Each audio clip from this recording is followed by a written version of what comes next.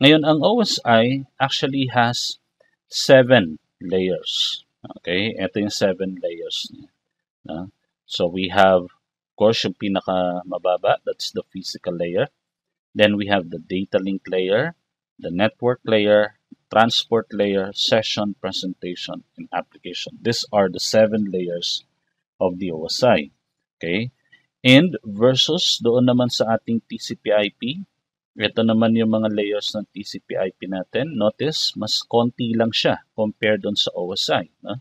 We have the network access, we have the network, we have the transport, and we have the application layer.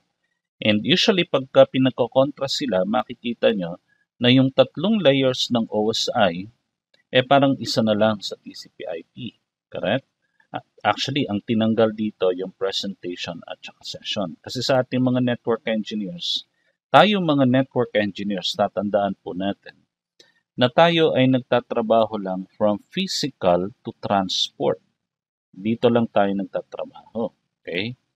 And itong application layer natin ay ginagamit natin as tools. Mga gamit natin ito.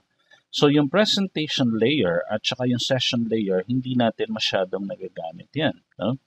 And usually yung gumagamit nito, yung mga application developers, mga programmers, etc. Pero tayong mga network engineers, basically dito tayo nagtatrabaho. And of course, our tools, which is in the application layer.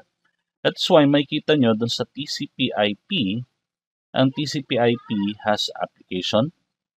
This is our tools. These are tools for us. And then you have the transport, which is basically the same doon sa kabila. Yung network layer ni TCP/IP, actually tinatawag na ito hindi na network layer. This is now called the internet layer. Okay? Hindi na siya network layer, but an internet layer. Alright? And then yung data link and physical layer, kung mapapansin natin, isang layer na lang siya sa TCP/IP, and that is the network access. But usually, kapag pinagko-contrast itong dalawa, halos pareho lang sila talaga ng function. Yung data link and physical of the OSI will have the same function as the network access.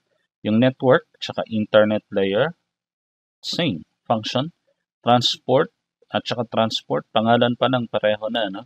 And yung application layer to the application layer of the TCP/IP is the same. Wala na nga lang yung presentation at saka session. Okay?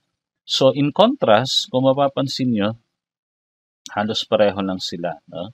Halos pareho lang ng trabaho. Pero actually, may malaki silang pagkakaiba. No? Kasi ito, pag tinignan mo ito technically in books, this is hardcore layered model. Meaning, they really rely on layers. Okay? Pero ito, hindi masyado. No? Maintindihan niyo yan if you read the technical books about TCP/IP and OSI, and if you look at RFCs. Okay? Ano ba yung mga RFCs? RFC stands for Request for Comment. Ito yung standard document of IETF. Okay? So, pag tinignan mo yung mga technical points about TCP/IP and OSI, you will see that OSI is really strict on its layering, while ang TCP/IP ay hindi masyado. Alright?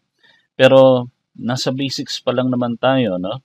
So, ang pag-uusapan lang natin dito muna sa ngayon, okay, ay kung paano gumagana itong mga layers na to, no? So, unahin natin si OSI. Paano ba ang data encapsulation for OSI?